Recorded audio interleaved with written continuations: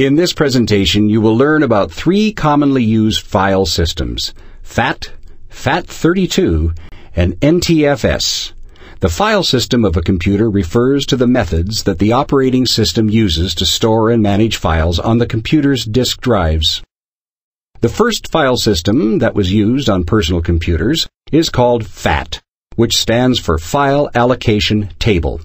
All versions of MS-DOS and early versions of Microsoft Windows use the FAT file system. The FAT file system can address disk partitions of up to 4 gigabytes, but it operates most efficiently on partitions that are 200 megabytes or smaller. FAT is the fastest file system to use on partitions that are smaller than 200 megabytes. The hard disk is divided into sectors that range from 16 kilobytes to 64 kilobytes, depending on the size of the hard disk and the location of the sector. FAT can store only one file per sector, so when FAT writes even a 1 kilobyte file to a 64 kilobyte sector, no more files can be written to that sector. In effect, the 1 kilobyte file takes up 64 kilobytes of disk space. Security is limited to file attributes such as read and write that any user can change. And file compression is not provided by the FAT file system. The FAT32 file system is designed for use on larger hard disks. It can address partitions of up to 32 gigabytes in size, and it becomes more efficient than FAT on disk partitions that are larger than 512 megabytes. FAT32 can vary its sector sizes to as small as 4 kilobytes to conserve space as the disk fills up. This ability to use smaller sector sizes to more closely match file sizes uses less disk space when a small file is written into a single sector.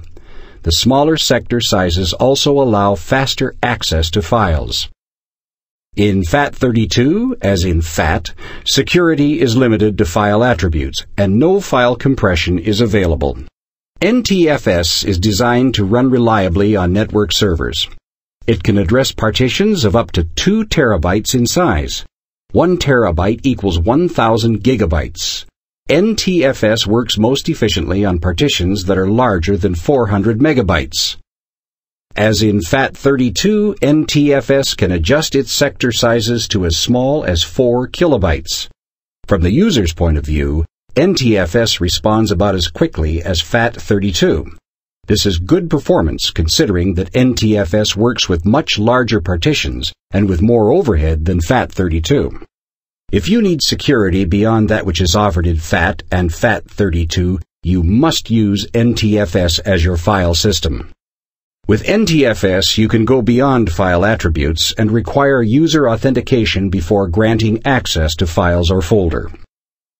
NTFS also enables you to encrypt files and folders, which provides an additional layer of security beyond user authentication.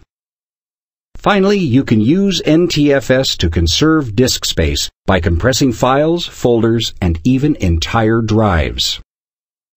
In this presentation, you learned that FAT is the fastest file system on small partitions, that FAT32 is a more efficient version of FAT that is designed for larger partitions, and that NTFS is designed for large partitions on networked computers where you need security or data compression.